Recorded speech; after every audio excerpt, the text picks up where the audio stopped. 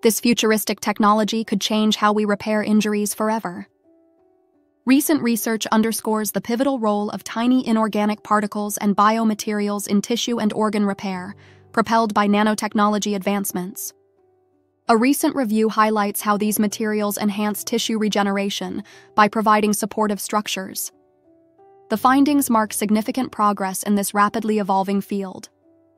Medical treatments for tissue regeneration combine stem cell research with engineered materials to develop innovative healing methods for injuries, age-related damage, and chronic illnesses.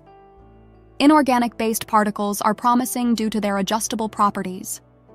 Researchers emphasized their superior compatibility and effectiveness, supporting therapies like nerve repair and cartilage healing, enhancing treatment efficacy.